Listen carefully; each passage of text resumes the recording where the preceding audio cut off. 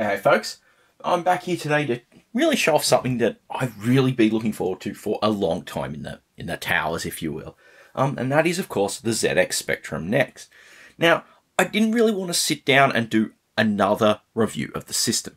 You know, I'm sitting here in July 2020 as I'm filming this. It's about 5 months since the first of the box retail units, if you will, went out to backers of the Kickstarter. Obviously, I'm 5 months later because 1, I backed a higher tier model, and 2, the global situation. Anyway, so I have the top tier accelerated model here, which I backed in 2017, and it's finally here, and it's finally been running. And I really want to just talk about stuff like my first impressions of using the machine, show off some of the things which have come out in the time since the units originally, these retail units made it into backers' hands, and really talk about some of the experiences I've had and some of the little challenges I've run into in using it. So before I really get onto that, I think something that's really worth talking about is just what is the Next. I mean, obviously you're looking at it here and it's a computer that resembles the 128K Spectrum models, but it's a bit more than that. At its heart, as the name suggests, is a next generation Spectrum. You basically have a modern way to play Spectrum games if you know, to take advantage of that, but also with some enhanced functionality. I mean, to start with, the central processor is an enhanced version of the classic Z80, and not just in the sense that it adds more instructions for programmers to use, which can make doing certain things a bit more efficient. I haven't really dived into that. I'm a 6502 guy in background in what assembly knowledge I do have. But it's also got variable speeds. You start off at the base 3.5 megahertz your original Spectrum runs at, but you can clock it up to 7, 14, or even 28 megahertz. Now that is really neat because at those higher speeds, you can write some pretty nice games in Spectrum, in what's called Next Basic. But of course, you can also run your classic Spectrum games that bit faster. Some of them work pretty nicely, others not so much. It's actually really impressive that you actually have that facility on board. It's pretty neat to be able to check out some of those games running that bit faster.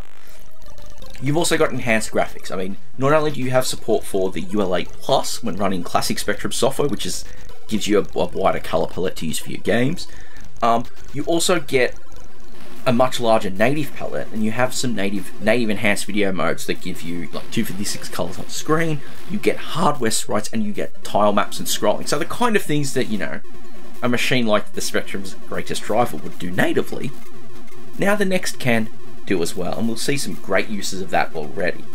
Along with that, there's enhanced audio. Essentially, you have 3 versions of the classic AY38910 sound chip that the 128K Spectrum models use, so that gives you 9 voices of audio. Along with that, you've also got some digital channels to natively do digital sample playback, which is pretty neat. And of course, it ships with 1 meg of RAM standard, and you can expand that to 2 if you buy the chips and install them, which I haven't done yet. Sourcing them's a bit of a pain, so I haven't really done that. Now, some of the other features that are really handy are joystick ports on board. It's not like the classic Spectrums where you needed to fit an interface unit to get a joystick port. And it's not like the Amstrad Spectrums where they have what looks like a traditional Atari joystick port, but it's wired differently. Nope, those are 2 standard classic Atari 9-pin connectors. You can plug anything like these Remake Competition Pros to them. You can even, one thing that's really neat is that you can actually plug a Mega Drive pad in, and you can write games that will support all 3 buttons of the Mega Drive controllers. That's actually really neat. So as I said, there are 3 tiers of Next, at least in the Kickstarter campaign. I don't know if this tiering is going to follow with any second run of the machine. The base model, then there's the Plus model, which includes a real-time clock and a Wi-Fi module. So the real-time clock, of course, lets you have a battery-backed clock, and the Wi-Fi module lets you talk online to stuff. The main thing is, I think it's Nextel or NXTEL, which is a sort of a service that the community's running. And the accelerated model, which I have here, has one further addition, which gives you a Raspberry Pi Zero mounted in the case. The original intent was that this was supposed to be for running faster CPU speeds, but based on the success of the Kickstarter, they were able to install a larger FPGA in the machine, which is what all the hardware is implemented with. And so the Pi is used mainly for loading games in TZX format, and playing some audio stuff, and room for future expansion. So it's actually got some really neat features on board.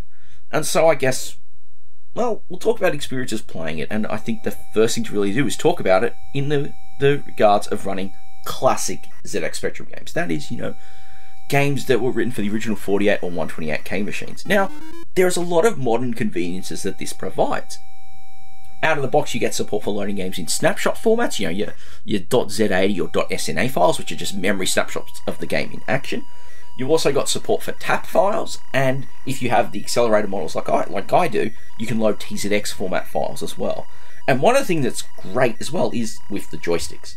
So you've got 2 joystick ports, and normally, depending on the Spectrum models, you might have only had one, like on an add-on card. So these can also be very easily dynamically switched over. You can, at the moment, like on Power Up, it's set for the left port to be Kempston and the right to be Interface 2's port 1. But you can, when you're running the machine, there's a handy little NMI button on the side, and this will bring up an interface menu that lets you change all that. So say you want to play a game in 2 players that supports, both ports of the Interface 2, you can go in there, change it, make sure you've got 2 joysticks connected, and boom, you've got 2 joysticks like you would on any other machine. And you can flip that around. Of course, that's where you flip it to enable full Mega Drive support if you're running a modern game that uses it. A lot of things like that. It's a very nice interface to be able to adjust that. Also, that NMI menu lets you change the CPU speed. So if you're wanting to play a game that struggles a bit on an original 48K machine, performance-wise, let's say Freescape games or any game trying to do complex 3D, well, you can bump the CPU up to 7 or even 14 megahertz, or even all the way up to 28, and honestly get some greatly enhanced performance out of it. Some games it works really well on. Stunt Car Racer is an example.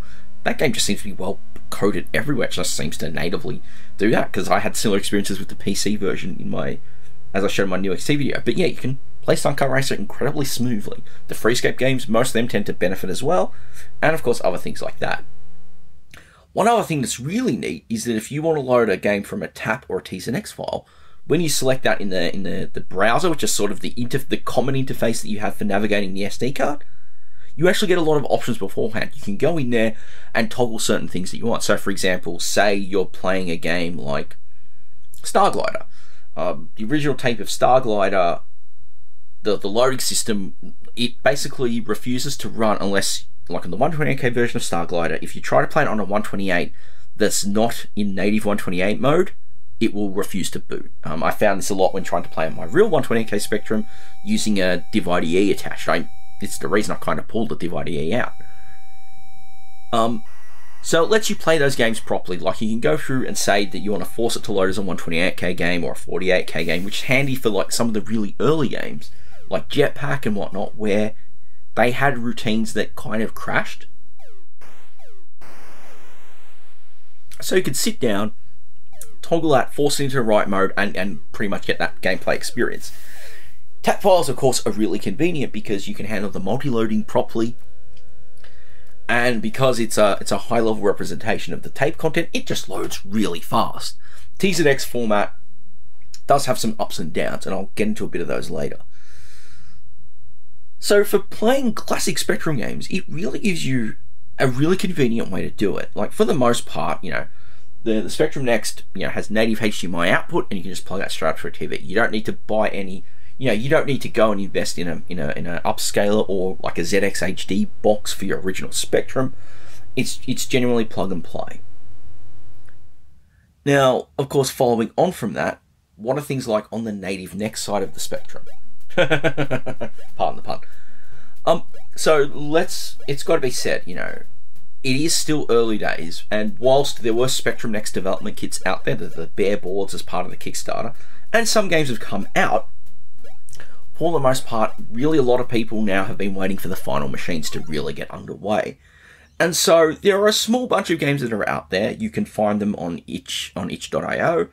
And there's also the Spectrum Next Games group on Facebook, if you do use Facebook, to let you keep up to date with the stuff that's happening. There's a lot of great releases out there. We've got things that are coming with the next ZXOS distribution, which you load on the SD card, and that gives you things, enhanced versions of games like Lords of Midnight. I would show footage of it, but I have no idea how to play Lords of Midnight. I've never really sat down with it. You get a few other games. There are also a mix of classic 48 and 128K games included on the card as well. But you also get a lot of really cool things. There are a lot of great commercial games. Ideally, the work by Rusty Pixels has to be mentioned here, particularly the only one that's arrived so far as I'm recording this, which is Baggers in Space, which is utterly amazing. And of course, on the card itself, you get a demo of one of their other games, remake of Warhawk, the classic shooter that originally appeared on the C64 and Atari 8-bits. And you also get some classic game throwbacks. One of the things I really love is there is an amazing version of Scramble, which was put together by Rusty Pixels, and they also have RAMs. And RAMs is a cool bit of software that is kind of a simplified version of MAME, the arcade game emulator. You basically have arcade games that you can run on your NECs. It's one way of doing it. But you also find there's a lot of cool little neat little indie bedroom kind of projects. Some of those, again, are in the distribution. I really had fun with Nexoid, which is a breakout Arkanoid style game. It plays really well. There's also, one of the things that really surprised me is there's a great little Space Invaders clone, which is written in Next Basic. It's, for as simple as Space Invaders is, it's a really great piece of software that shows what you can do on this machine with the native basic language. It's actually a really neat setup, and they give you a whole bunch of nice software to start with. I really don't want to sit down and tour the car, but I will hopefully have footage up of some of the various things that you'll find on there. So really, the community is small and it's growing, and you can see some really nice native software in development for the machine. I'm really excited at that on principle. To sort of build on to what more you can do with the Next, well, being an FPGA system, and if you follow FPGA gaming, retro gaming these days, you'll know of platforms like Mister, you'll know of things like the analog consoles, and there's talk of cores, and essentially in FPGA land, the core is what you load in to make it into the system that you want it to be. So when you power the Spectrum Next up, you have it loads the Spectrum Next core, and it becomes a Spectrum Next. But one of the things that is being worked on is the ability to load other cores. Some of these will eventually be rolled into the firmware and be part of the official system, but there's a whole bunch of cool unofficial ones out there that do various other computers and consoles. Imagine, you can turn your Next into its rival, the CPC, or BBC Micro, or various consoles like a ColecoVision. And of course, there's a bunch of arcade game cores. These are all really nice. It's not as easy to use as it could be, but that's being worked on. But the idea of being able to use the Next in these multiple ways and these flexibilities really does make it a machine that's very, very capable and very handy. There's a lot more in the box that you can do with it, and when you start exploring it around the place, you get a lot more in there. I'm hopefully going to I'll show some of that so you can see it in action. Now, so one of the things is, it sounds like it's a wonderful machine, and it absolutely is, but there are a few gotchas which I think some of the other reviews that came out didn't really talk about. And I think that it's worth mentioning as a potential gotcha, as things to be wary about. So the first thing is, so I bought an accelerated model, and even though the acceleration isn't really needed through the Pi, one of the things that excited me was being able to load games from TZX format. I'm always a sucker for, I actually enjoy watching those games load with their original loading sequences, even though it does mean for 128K versions of games you're looking at 10 minutes to load. But there are a few caveats. Basically, the TZX loading through the Pi is really good if you just want to play a single part game, whether that's 48 or 128. I've found that plenty of games work with it, even games that I've had problems with through other setups, particularly games using Firebird's Bleep Load, work nicely here. I can load those games up, I can play them, and it works. Now, the problem is, if you want to play a game that comes on multiple cassettes, I tried to sit down and load Battle Command, and I really wanted to try the Spectrum version of it out, and it loads up, and then you have to change tapes, flip the tape over if you're using the physical tape to get the missions in, and you can't do that here. For the most part, playing these games just from tap is really going to be enough. Play the tap, and it'll all manage. You can also change what tap is mounted pretty easily from the NMI menu whilst you're running. So that works really nicely. If, like me, you do want to use those TZX images, the best thing to do is look at getting one of those external players, you know, a TZX Duino or the SVI CAS, which hopefully I'll have soon and be able to actually talk about. There are a lot of options out there, and you can do that. I mean, again, I think I do fall a lot down the purist trap, and so I like that experience of loading it. You might not want to bother with that, and you just want something to load fast. Stick with taps or snapshots, and you're all good there. Now, the next is around the video options. So, the original Spectrum, you know, was RF, could be modified for composite. The 128s included RGB video, and the later models also kept on to that. Now, the next gives you 3 options. The easiest and the one that offers the least hassle is HDMI. You just plug it into your TV, you get 576p for PAL or 480p for NTSC, and everything's go. And for the most part, it's 99% there.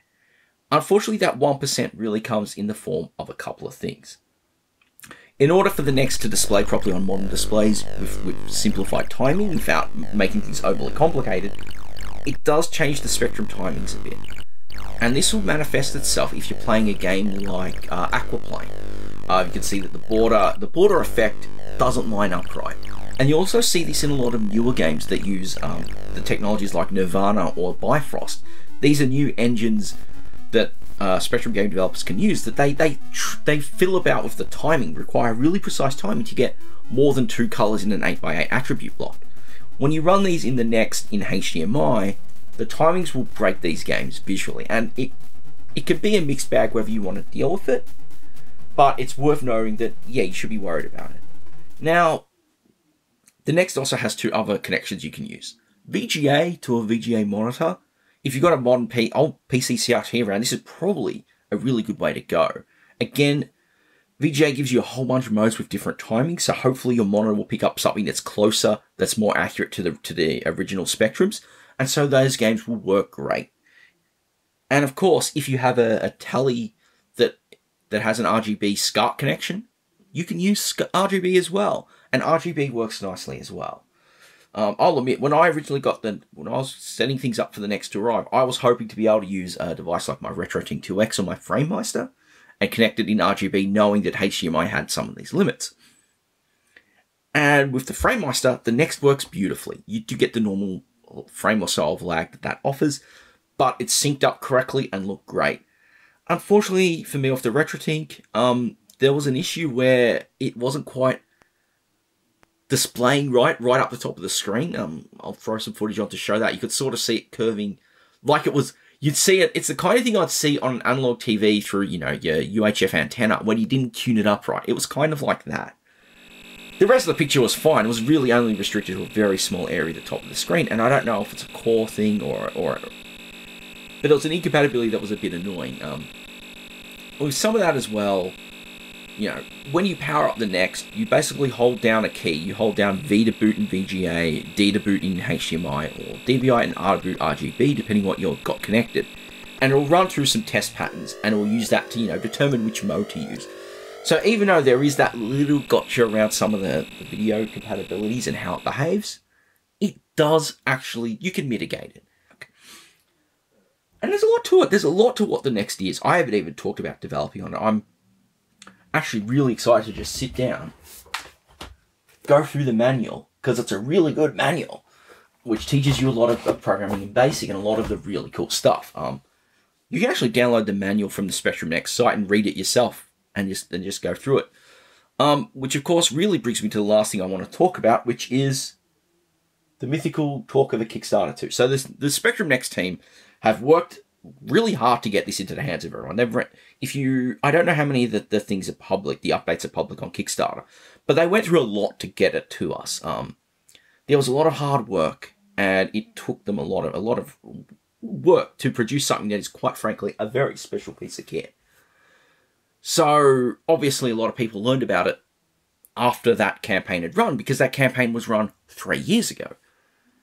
And so there are plans to do a second run, and hopefully more runs in future. And so one of the things that that is about is really keeping an eye. I want to do something to talk about really how cool the Next is in leading up, so that when that second campaign opens, I can point this video to them. So, if you want the cased model, it's absolutely worth waiting for that Kickstarter. And really, this is the way to enjoy the Next. You've got the keyboard with all the keywords. That lovely industrial design by the late Rick Dickinson, who of course designed the original Spectrum, the cases for the original Spectrum models, and it really feels like it belongs in the family. As I say this, of course, there is quite a bit of demand for the Next, and at the moment there are people who backed it and are on selling them, not being out, claiming that they can't really use them, and those quite frankly are going for stupid money, which I do not think you should pay. Wait for the official Kickstarter, get it from the Next team at a fair price, and let everything go on from there. Now, that being said, if you don't want to wait for that, if you are impatient, and you want to get some Next action in now, well, you've got a couple of options. The first option, software emulation. Those are, of course, used for development as well, and it's a little tricky to set up. You know, you've got C-Spec, which runs on Windows PCs, or if, like me, you are using cross-platform environments, there's ZE-SAR-UX. I don't know how to pronounce it. That's a cross-platform emulator that runs on Windows, Linux, and Mac OS. There are, of course, other FPGA platforms like the ZX-DOS, which is another FPGA multi-system, and that one can actually run the Next core with all the memory and all of that. It's not quite as polished as this. You're going to have to plug a keyboard up to it and all of that, but it is out there. And of course, the most common FPGA platform that people know about, of course, is Mister. And there is work in porting the core over. Then there are some limitations, particularly around memory. And really, that, I think, is about all I want to talk about. This is really, like I said, it's sort of an overview. It's sort of about my experiences, and it's about, you know, how cool the Next is and what are some of the things it can do. I think that, you know, it's not a full-on review, and I don't really want it to be like that. I want this to be a little more informative, a little more ad hoc, and hopefully something that's a little more interesting to watch. Hopefully it's piqued your interest. If you are interested, check the Next Facebook group or go onto the Next website, and I think there's ways to register to be notified when that second campaign is. I know the target for the base machine was what the Spectrum originally cost, £175. This was what, £225, which at the time worked out to be 400 and something Australian dollars, which for what you're getting, I think is a pretty good deal. I would admit I'd want to see what happens in the short term with the Pi, with what the Pi is used for. Because probably the Plus model in the middle is probably going to be your best bet for value for money. I could be wrong on that, and there could be some really neat things to get used for the Pi. But of course the question is how many people. I think the accelerated models were the most popular, so it'd be interesting to see where things go from there. And really, that's it. That is just the overview of what the Next is. It's an amazing piece of hardware. It's a cool system. It's a great way to get into playing Spectrum games if you don't really want to deal with emulation, or you don't really want to go through the hassle of trying to get an original Spectrum and dealing with all of that. There's a lot of great stuff on the way. I can't wait to watch how the community evolves. Now this is, you know, in people's hands, you know. I'll admit, I think I was towards the back end of the queue of actually getting it because of distance and global considerations. But I'm so darn happy it's here. It's been really good fun to just sit down, load up some Spectrum classics and try them out with a nice clear picture and a lot less warts. You know, it's a really convenient way to enjoy it. And absolutely, I'm going to pull my original Spectrums out when I want to grab video for game reviews. But for the rest of the time, I will certainly be enjoying them on the Next. And it really brings me to the end of the video. I hope you enjoyed this. I hope you learned a bit about it. If you want to learn more about the Next, I'll link to some cool other videos that I recommend people watch in the description. You can learn a lot more about the system and how everything works there. If you enjoyed the video, of course, please do leave a thumbs up and maybe tell your friends. It really helps the channel just be visible. Like, my channel isn't favored by the algorithm, so if you really enjoy it, you know, let's make a nice little community here. If you want to support what I do, you know, help make these videos possible, there is a Patreon campaign. It helps me cover expenses for making videos in my time. And finally, but most importantly, thank you all for taking the time out to enjoy another journey beyond the Scanlines with this extra video.